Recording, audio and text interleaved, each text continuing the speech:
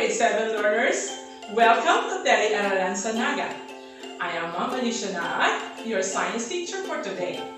Before we start with our lesson, make sure that you have your last for this week, a ball pen, the textbook, and of course, prepare yourself physically and mentally. Have a comfortable seat. Remember that a good posture will save you from boredom and be focused on our lesson. I'm pretty sure that you're now ready. Today's lesson is about asexual reproduction. This lesson will be focusing on the three objectives. First, define vegetative reproduction. Second, explain how potatoes reproduce and the advantages of vegetative reproduction. And third, propagate plants vegetatively. After this, I hope that we can get your green thumbs working. Are you ready? Why don't we jumpstart our today's discussion by playing a game? First, I will display on the screen a word search puzzle. Within a minute, you must find and write in your notebook at least 5 related words to asexual reproduction. So what are you waiting for? Let's get started!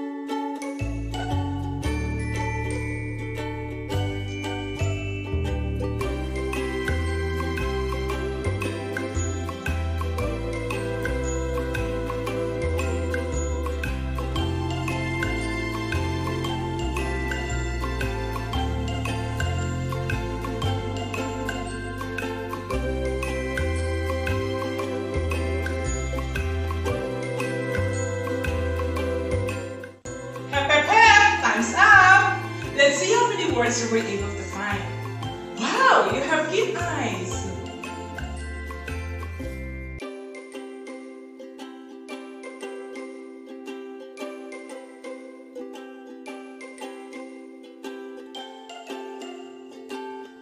Wow, you have done it well.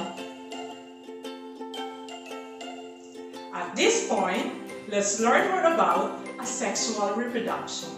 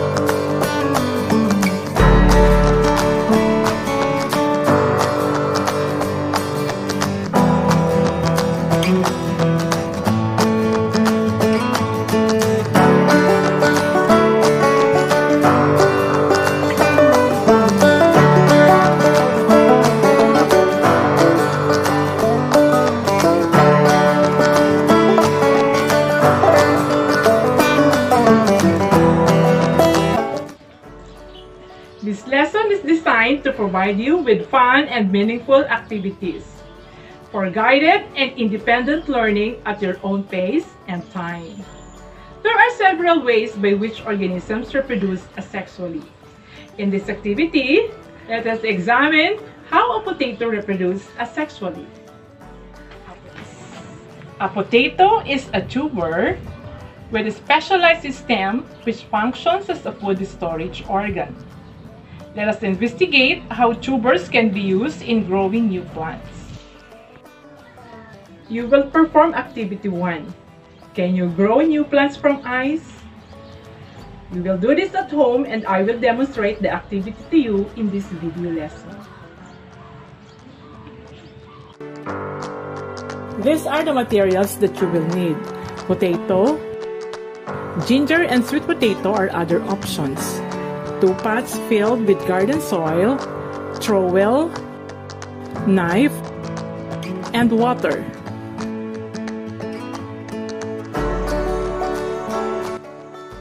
First, examine the potato. Can you see the depressions? These are the eyes or buds.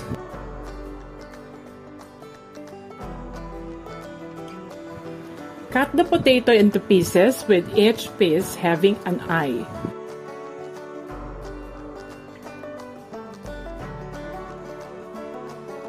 Observe how the cut pieces look.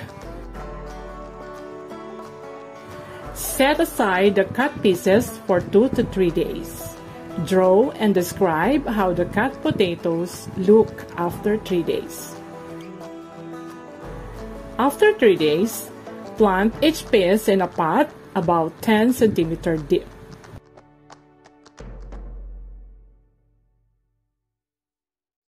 Set the tuber so that the eyes points upward.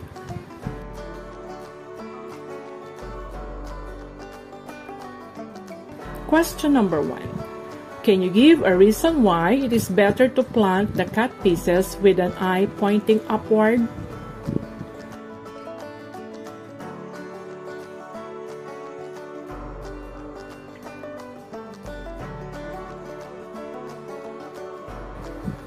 Set aside the pots in a shady area. Water the soil every day to keep it moist. Question number 2. How many eyes from each potato were you able to get? Question number 3. How many new shoots grew from each potato eye you planted? Question number 4. What is the advantage of using this type of propagation? Report the progress of your work to your teacher. Discuss your work in class. After this activity, you may transplant the potato plants in your backyard. You may harvest the potatoes within 10 weeks. Check how many potatoes can you harvest from one plant. Let us examine another plant, the kalanchoe. Examine the leaf margins. Question 5. What are those small plants called? Explain why this plant is also called mother of millions. Question 6. Can you say that this plant propagates vegetatively also? Why? Why not? Great job! Did you enjoy the process? As your post-lab activity, you will transfer questions 1 to 6 in your LAS, and I will check them as you pass it. The activity that you have just performed show how potatoes are propagated vegetatively. From a single potato, several new potato plants can be produced. Potato eyes are axillary buds where shoots can emerge. Vegetative reproduction is a kind of asexual reproduction where a new individual, known as the offspring, is produced from a single parent with the same genes. Thus, they have the same traits. In other words, the parent and the offspring are identical to each other. Sexual reproduction requires less energy since no mating is needed but can produce many offspring at one reproductive cycle. Vegetative propagation is a mode of asexual reproduction in plants where a new plant can form from roots, stem, or leaf, or an already existing plant. There are several ways by which organisms reproduce asexually, such as eyes in the potatoes, plantlets in kalanchoe, stolon or runner in epicea and strawberry plants, bulbs in onions, rhizomes in ginger.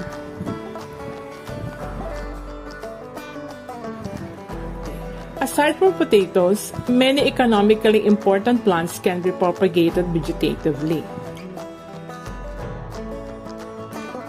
The kalanchoe, a medicinal plant, can reproduce through its leaves. Plantlets can grow around the leaf margin. Now that you know that some other plants reproduce vegetatively, let's assess what you have learned from today's lesson. Answer this in your LAS. Test 1. Tell whether plants 1 to 5 can reproduce vegetatively by writing yes or no on the right column.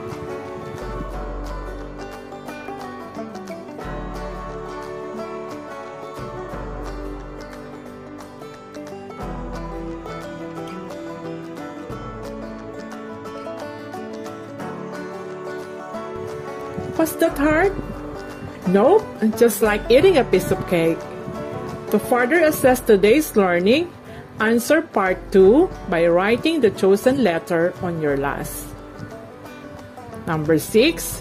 Which statement best explains how does asexual reproduction happen in plants? Letter A.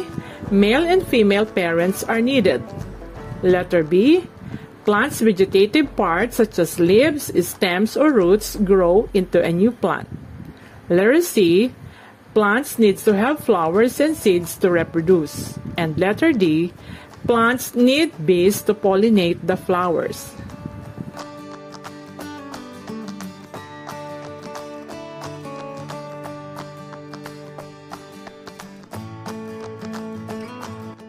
Number 7. How many parent or parents are required in asexual reproduction? Letter A, only one parent. Letter B, 2 parents.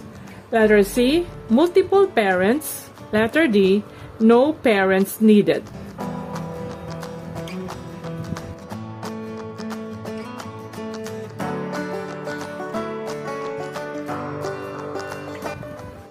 Number 8. Which of the following is the best economic advantage of asexual reproduction method? A. Lesser time is required to mature the new plant. Letter B. Create large numbers of identical plants from only one parent. Letter C. Keep best traits pure. And letter D. New plants can easily respond to the changes in their environment.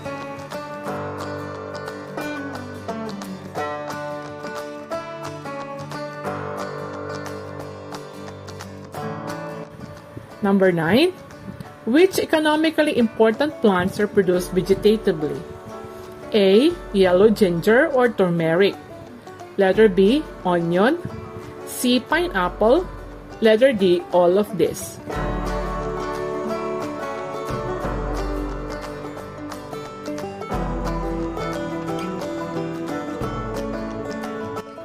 And last question, number 10. Which pair of items below is a mismatch? A. Potato, ice, kalanchoe, plantlets, rice runners, onion, bulb.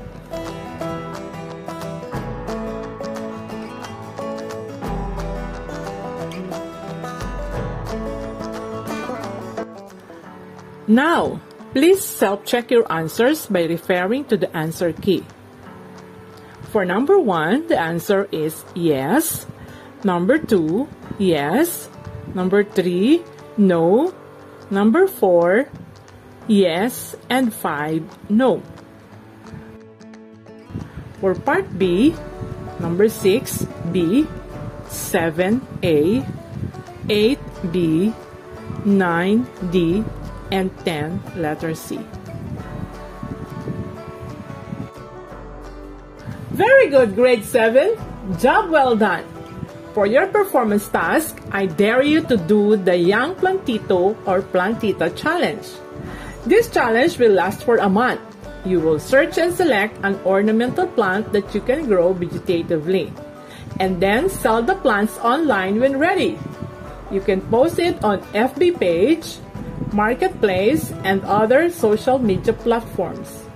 Use the hashtag YoungPlantitoPlantita and tag me on your post. Make a report of your sales after a month. Also, please be guided with the rubrics given. What are you waiting for? Let's get your hands dirty! Good luck! Lastly, for your assignment, be ready for the next lesson by searching answers for the following questions. Number 1. What is another mode of reproduction? How do plants reproduce sexually? Name some plants that multiply in this mode. Differentiate asexual and sexual reproduction. Congratulations for finishing today's science lesson. I hope you enjoyed it. Now, you can explain what vegetative reproduction is and describe how potatoes reproduce. You have realized the advantages of using vegetative reproduction and propagating plants vegetatively. Once again, I'm Alicia reminding you to practice the habit of excellence. Thank you and have a nice day. See you again on our next learning session. Bye-bye!